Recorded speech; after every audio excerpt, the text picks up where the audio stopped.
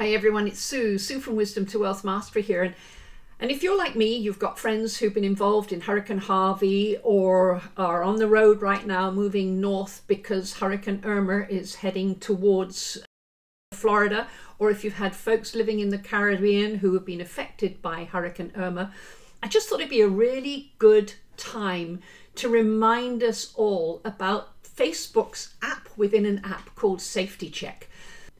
Facebook created Safety Check so that people could check in with family and friends during the massive Japanese earthquake in 2011. But now if Facebook knows there's a disaster somewhere and it receives enough incoming messages from people who are involved, it will set up that event within Safety Check. And within Safety Check, you can then, if you're involved within the disaster, you can let your friends and family know with one push of the button that you're safe.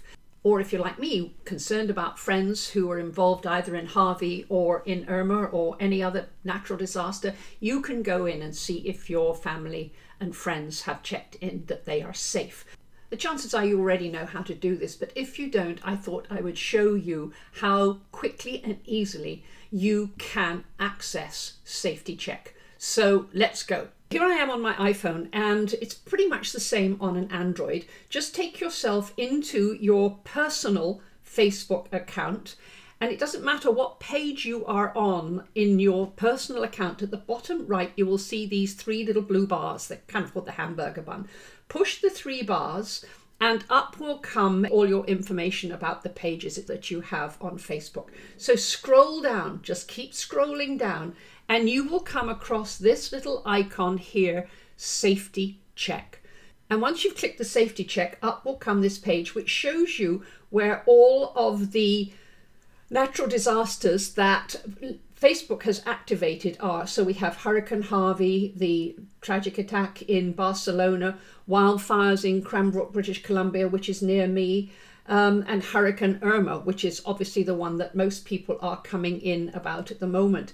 It says Hurricane Irma, Category 5 storm, currently centered. It tells you where it is. 785 offered help, 15 people created a fundraiser. If you click into Hurricane Irma itself, up will come people who are marked safe, who are not safe. If you're involved in the disaster and you want to find help, then click Find Help, and you will be able to find a whole load of information on volunteer, clothing, food, shelter, transportations, etc.